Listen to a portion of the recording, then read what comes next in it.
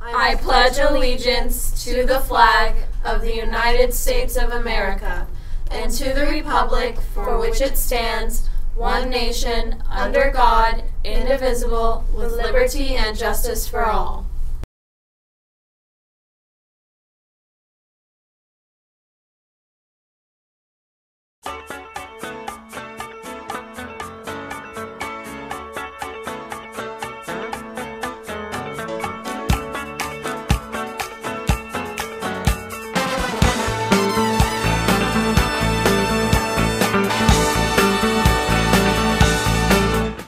Good morning, Cougars. Today is Tuesday, August 21st. Welcome to SCTV News. I'm Amia Grant Hicks. And I'm Johanna Galloway. Spirit Week is in full swing. We hope you remembered Twin Day today, but here's how you should dress for the rest of the week. Wednesday is Jurassic Park Day, so dress up like a tacky tourist. A Buzz Lightyear? No way! Sun is down, freezing cold. That's how we already know. Spirit Week leads up to our first assembly of the school year, which is Friday. We will be on a double assembly schedule, so plan accordingly.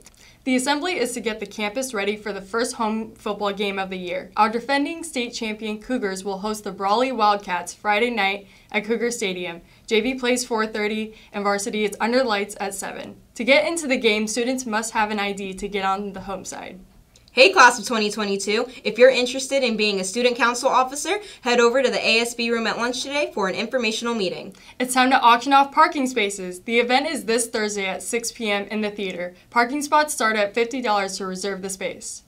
We're looking for vendors for the upcoming Fall Craft and Vendor Fair, which is on October 13th from 10 a.m. to 2 p.m. A 10 by 10 space is $25. Please email Mrs. Yoshinaga if interested. The start of the school year includes the first meetings of different clubs. Today, the GSA club meets in K116 at lunch. Our name is GSA. It used to stand for Gay Straight Alliance, and now it stands for Gender Sexuality Alliance to be more inclusive. The club's really just meant to kind of create a safe space for people who are a part of the LGBTQ+ community, and it's also a place where people can ask questions. People don't know a lot about the community, and it's a good place to come in and to say, I'm confused about this, let me understand. You know, we just want to make a safe environment here at Still Canyon for pretty much anybody who's interested. Girls golf is underway. The team is in high spirits for a great season. Here's a team member with her thoughts. I joined the golf team because I've been playing for a long time. Each girl seems to have like a variation of like different skill sets. Some are more trained than others because some have played for a longer amount of time than some of the other girls. But for the most part, like all put together, we make a pretty decently good team.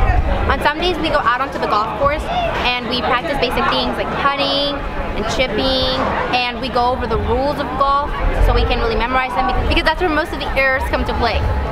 If you'd like to see the girls golf team in action, there's a match today at the Steel Canyon Golf Course. That's all the news we have for you today. Have a great week. Rah rah Cougars. Cougar Pride. Get some.